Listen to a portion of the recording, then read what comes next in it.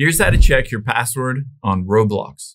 Now on iPhone, Android, or even a computer, open up the Roblox app. After you've done that, tap on the More button at the very bottom right. And now all we need to do is get to your settings. So scroll down, tap on Settings here, and then tap on Account Info at the very top.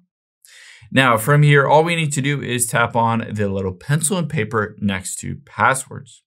You'll be able to see it says current password. Sometimes when you tap on that, it will auto-fill that password for you, or you can tap on that little keychain icon to be able to see it.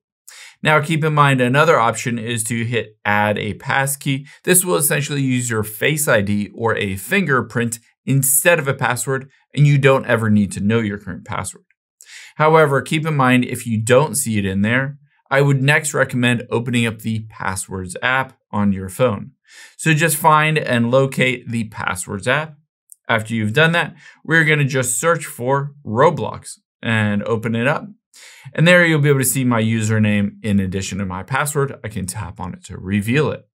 Now, let's say you're on Android or that doesn't work for you. Next, I would recommend opening up Google Chrome on your device. From here, let's tap on the three dots at the very bottom right.